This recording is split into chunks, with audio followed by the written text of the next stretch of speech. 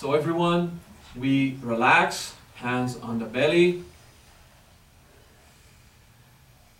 There's always the question, which hand goes on the belly?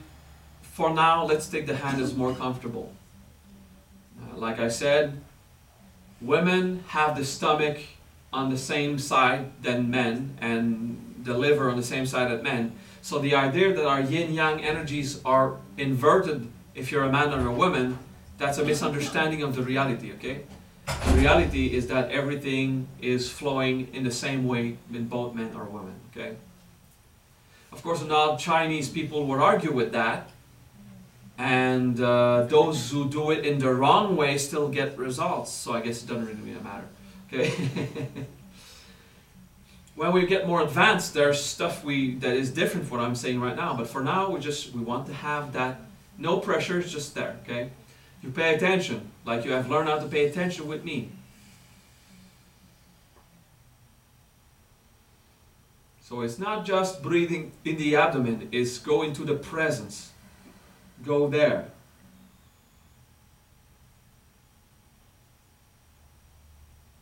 The way that I've learned Qigong is to follow guidelines, extremely flexible guidelines, and not follow a very precise plan. Okay? Now let go of your hands. There's a lot of Qigong techniques you need to follow an extremely precise plan. But this is not a Qigong I'm going to teach you. I'm going to teach you how I was taught. Okay? And there's one specific application of Qigong that I was taught, which is incarnation Qigong. Okay? Which is the ability to take higher energies, condense them, and bring it in your body and push them in the world to have a more physical, grounded experience. Okay? Now, if your knees can't follow, just don't go violent, don't go intense, go soft, okay? When I go boom and give a shock on the ground, just don't give a shock on the ground. Follow your own help, okay? First thing about this Qigong technique, okay, which is the 4-direction impact, okay?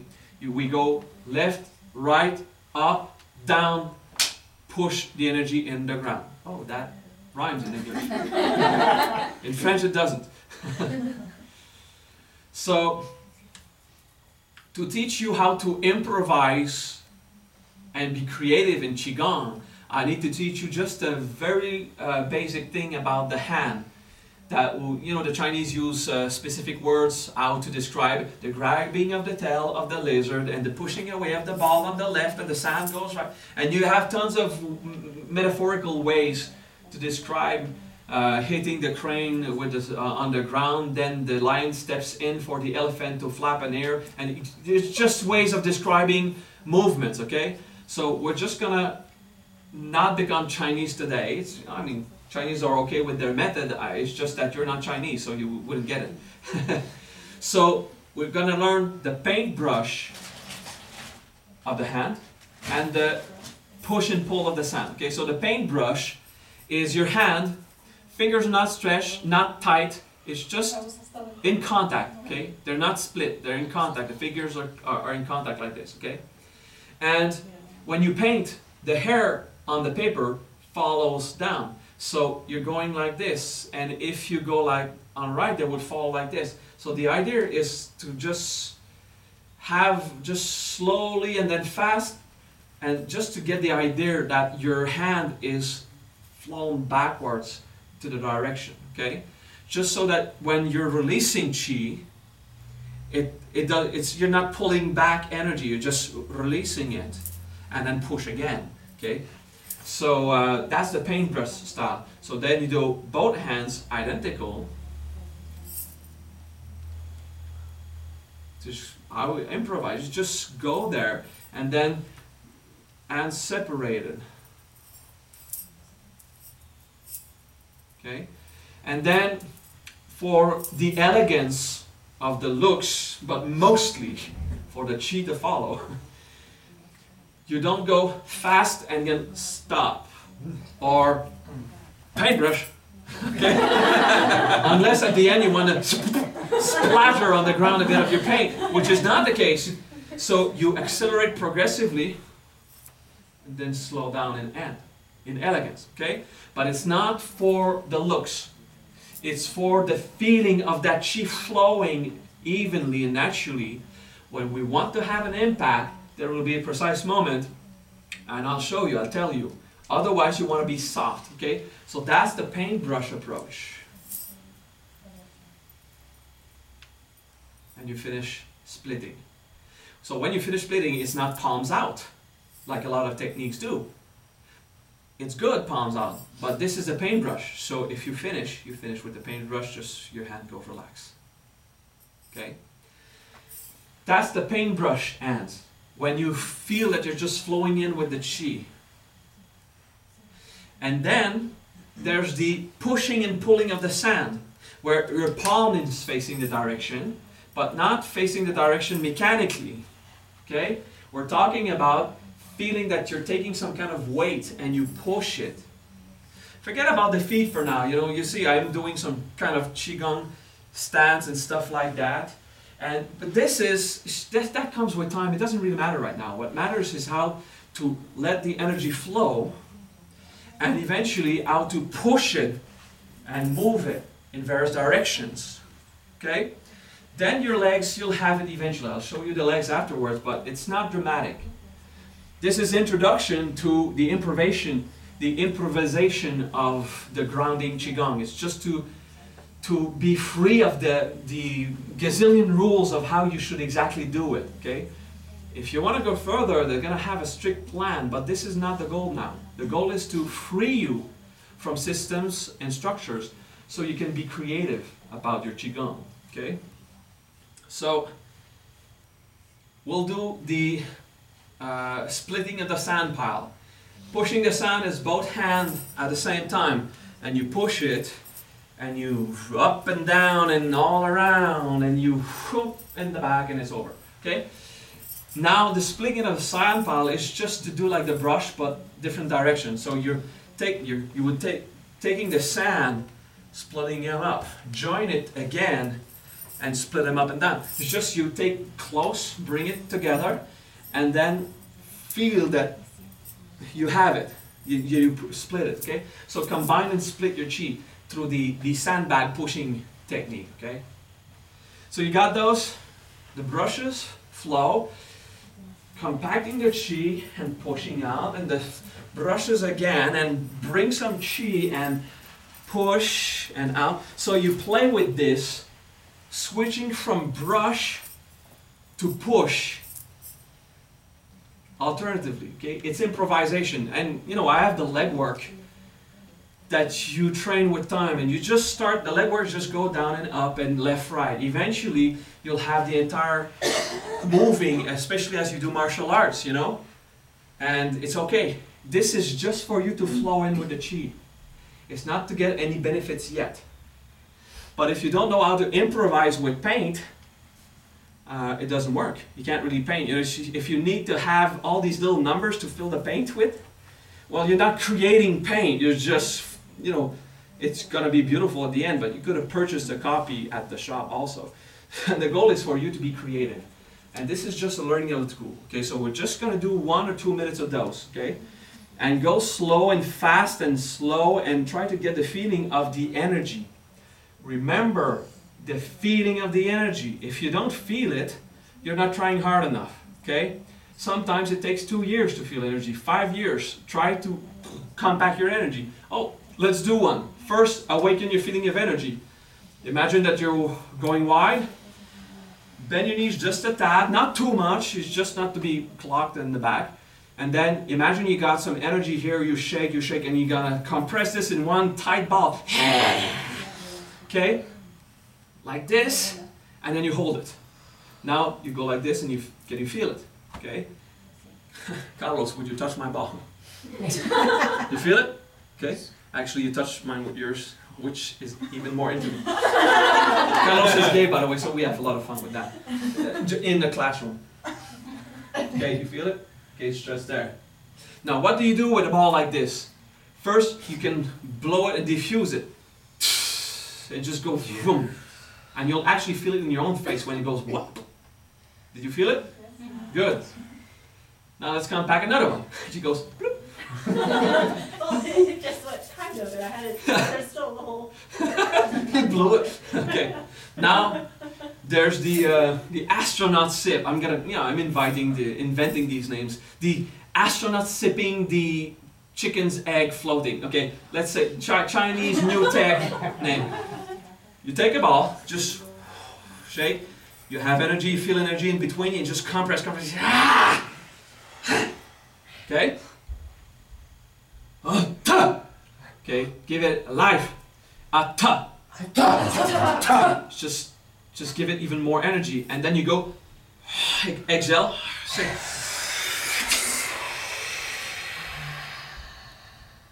And you got this energy back in your system.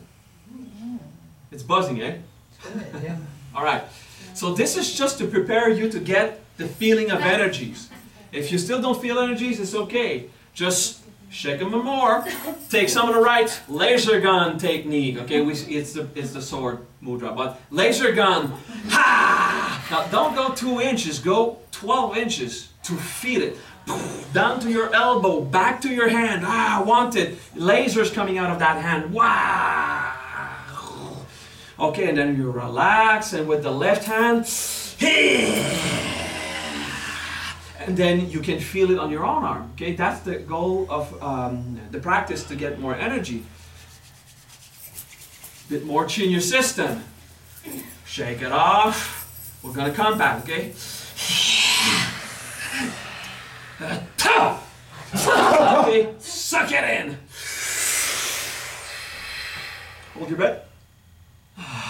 You just hold your breath 1, 2, 3 seconds just to allow the chi to overwhelm, and then you got this little heat wave. Okay? So that's techniques to get your chi running. Okay? So now that we have this feeling of chi, you move around, you feel chi all around you, you have it.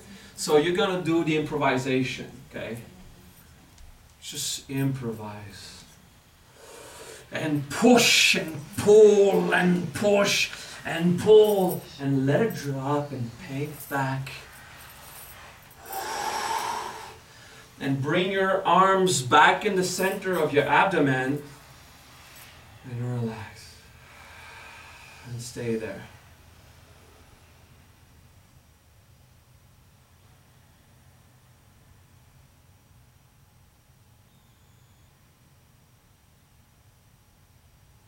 It's not just breathing, it's paying attention to the chi, the energy. The goal is to feel it. Don't practice Chi-Gong for 10 years if you can't feel chi for 10 years. Practice feeling your energy, being more conscious, okay? Don't lock your knees back. Okay. Techniques to feel chi, techniques to improvise. Now we're going to guide the improvisation, saying it has to go left, it has to go right, it has to go up, it has to go down. Okay? I'll give you an example. So, okay, the opening and closing, always the same. You open. I'm not going to give details with that. Okay? Just going to say, you pull your hands up about here and you pull them down there. The goal is to do one first wave of chi. You don't end up with your hands down, you end up with your hands pressing, apparently pressing down. Okay, so it's not like this, it's, yeah. Okay. Then you're gonna split even more. Go left. Paintbrush left. You paintbrush right. You'll go down and upwards and make it fall. Okay. Left and right. Once you're right, the goal is to go up, but it's Qigong. You can't just go directly. You have to swip. Okay. Left, right. Back to the other. Okay, that gets your chi moving. That gets your energy moving. Okay? It's even more. So we cultivate the chi by doing various techniques like this just to pay attention, and then we start to move. Don't be afraid to move your legs. If you don't have the perfect technical Qigong leg step, it's okay, okay? What we want is to get you started with a powerful technique that will allow you to take Qi and sink it into your body and project it in the world, in the physical plane, that will just get that energy running without having to go through 10 years of how to perfectly move your step when you're going like this, you know. So it's one step at a time. If you want to go to do real, like Tai Chi Chuan and Qigong of the MahaVajra and stuff like that, it's wonderful. Then you'll learn correctly all the steps and every articulation in your body should have been like this and not like that, you know. You'll learn this, okay? It's okay. Center, not too close, just, well, hand on the abdomen. We open with a first wave push down. Breathe out. Open more to the left. To the right. And up. And then when you go down, usually there's a breath. Okay, so breathe in, breathe out, in, out. So it's all about the movement. Okay, so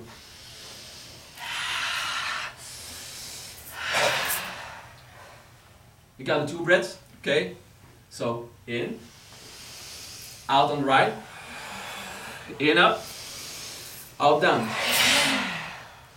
Okay, when it's down, you push palms downwards because you want that energy to sink in.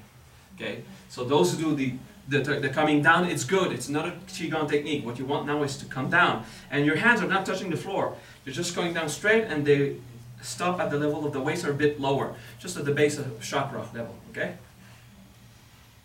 Breathe and relax. Feel your Qi. Look at it. We need to give it just a bit more time, just to relax. Feel your Qi. Play with your hands. You're good. Just flow very gently. You feel more Qi? All right.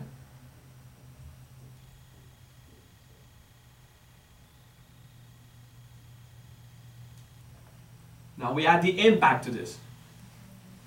Now you'll just look, okay? Just look.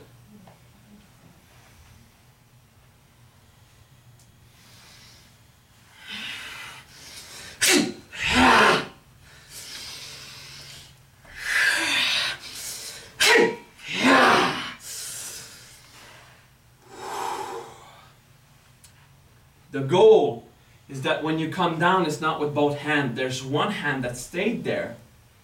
And you gave the impact. The impact is the back of the hand on the palm. The impact, push, regardless of direction. You just downwards. Okay? Can we demonstrate again?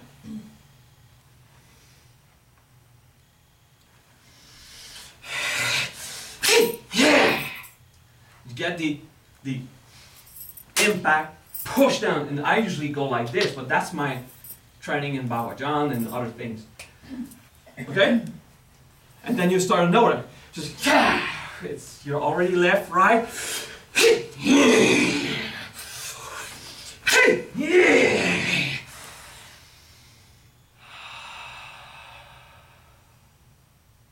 And relax. Alright? So you just flow very gently. And the more you go, the faster you go. Alright? I do the voice. If you do this with no practice, you're not going to have voice tomorrow. Just exhale. No sound, okay? Okay, it's a crescendo exhale. If you go,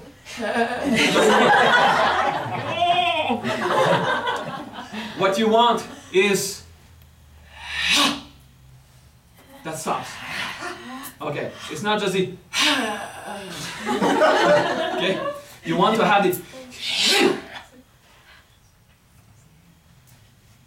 thank you. You got that? Let's start slow.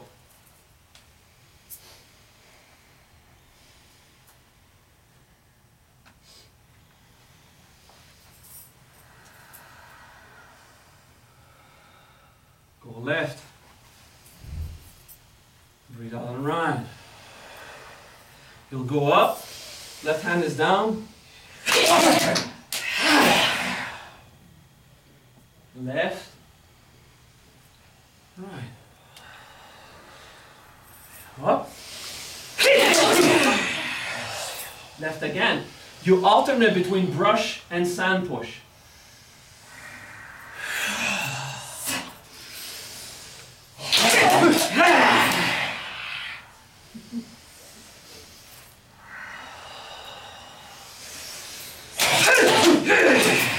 Back in.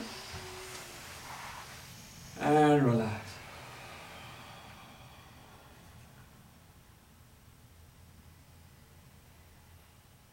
Paying attention to the chi.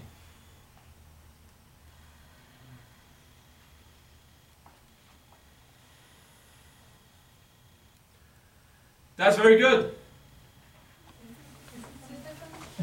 Okay? I will leave to you the stretching part. This is not a class for you to do exactly how I do it. Stretch your spine. Make sure you stretch your spine. Okay? I'm going to show you how to do it. But then you do your own stuff. I go the Bagua method. Going left, breathe in and out. And then come back. Okay, and then I just do the other side. But do it anyway. If you do yoga or anything, you just want to have your spine twisted slightly to the left. Now when you do this, even in yoga, it's now more known, when you twist your spine more than 180 degrees, you can have damage. Don't do that. Okay? Now they know, but the original yogis, they didn't push the body to beyond certain limits if it was going to hinder the body, or until the body was ready for this kind of torture. Okay? For some people it's torture because it's too heavy. It gets your spine to be too far from its natural limit. Okay? So if you have not been doing yoga for all your life, don't push it. Okay? It's going to just hinder your spine. Okay? Then I like to have the backwards push from the yoga.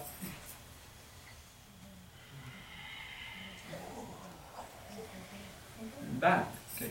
So we're not going to do this 100 times. It's just to get that spine slightly going. Okay. Actually, we could have done this before the first practice, which would have, given us a bit of flexibility. The other one is quite simple. All right. The other one is quite simple. Get ready. Get in place. Oh, am I? Yeah. Please move on. We just want to be able to watch the video again afterwards. The other one is very simple, but if it hurts you, don't do it. Okay? So you open up. You want to be a bit wider than shoulders, because you're gonna, at this level, you make fist. And relax. That's it. So if you can't go down, you don't go down. Start slow. And the goal is to have the elbows between the knees eventually, but never to the point of straining. If you just go like this, you've pulled down the energy. Alright? Simple as that. You stop, check your chi.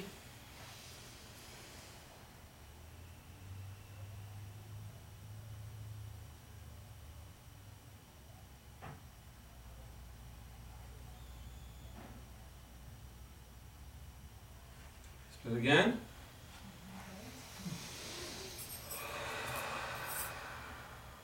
I've done it all wrong. I have to retry.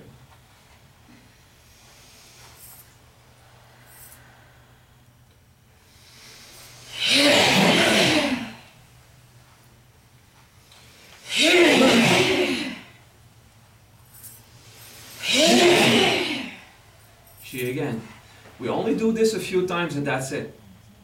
Just to get that power down inside us.